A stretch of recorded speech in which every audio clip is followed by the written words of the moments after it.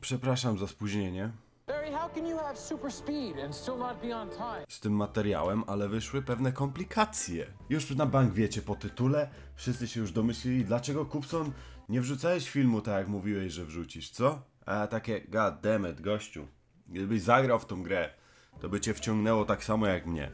Czy mamy tutaj fanów gry Gothic, Gothic 1, 2, Noc Kruka. Następne to się nie liczą, bo to było gówno. Ale jeżeli lubicie Gothica pierwszego albo drugiego, zostawcie like. Zobaczmy ile ludzi lubi. Wcale nie proszę o łapki, yo. I o co mi się rozchodzi? O Alex. Kolejną grę od twórców Gothica.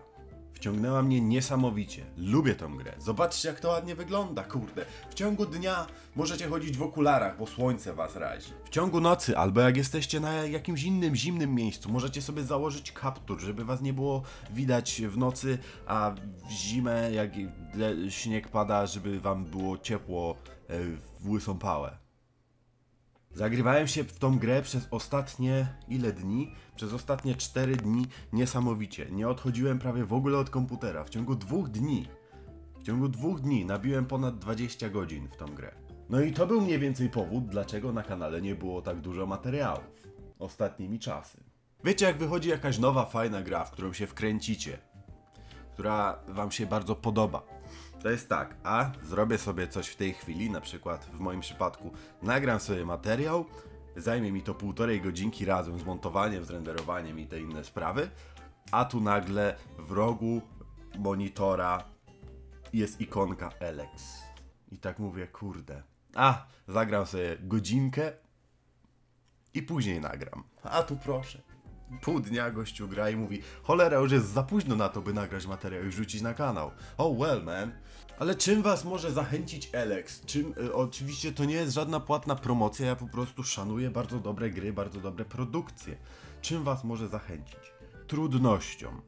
Gra jest naprawdę dość ciężka. Trzeba naprawdę się postarać, żeby gdzieś zajść. Ale w Gothicu chyba było identycznie, no nie z tego co sobie przypominam. W każdym razie, dalej. Należycie do frakcji, która rządzi wszystkimi, to znaczy chce rządzić wszystkimi. Nagle dostajecie sabotaż misji. Ktoś was rozwala i po prostu zaczynacie wszystko od nowa. I co mam na myśli mówiąc od nowa? Nie można wrócić do tej frakcji, którą się było na początku. Macie do wyboru 3 różne inne frakcje. Klerycy, którzy swoją nadzieję pozostawiają w technologii. Mają swojego boga, który nazywa się Kalan i który ich prowadzi przez życie, ale to jest takie troszkę lelum po lelum. Ale mówię, dobra, technologii, to ja tam idę. A ja tam idę. Oprócz tego mamy jeszcze banitów. To są takie łobuzy na pustyni, którzy żyją. Wiecie, złodzieje różne, zbieracze złomu i takie inne sprawy kręcące się wokół tego wszystkiego. Smuggler i te inne takie rzeczy.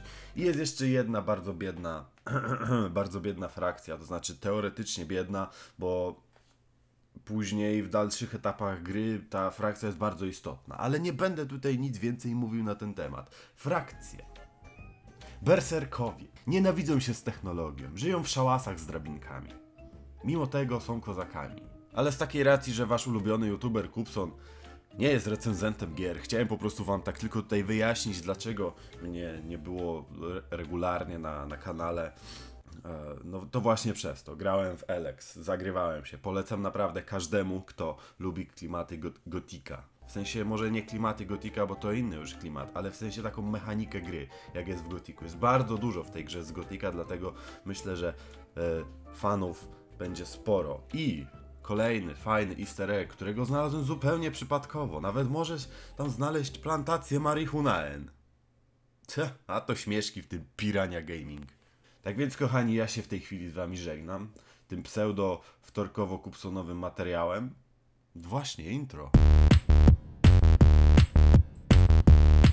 Dobra, wystarczy. Grę już skończyłem, w grę już raczej nie będę grał, tak więc nie będę znikał na nie wiadomo ile. Materiały na kanale będą teraz. South Park, mimo tego, że nie cieszy się popularnością, bo wiecie jak to jest z nowymi grami. O czym to ja mówiłem, bo kurier przyszedł. Tak, South Park.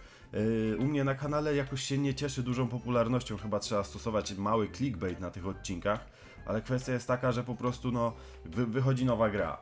każdy youtuber chce w to grać. T-Volt na przykład, drugiego dnia już wypuścił 4 odcinki z tej gry. Nie wiem, czy w tej chwili nie ma nawet więcej, ale w każdym razie i tak sobie to gramy na kanale. Nieważne, jakie to będzie miało wyniki. No i to tyle, trzymajcie się, do zobaczenia już jutro. Elos.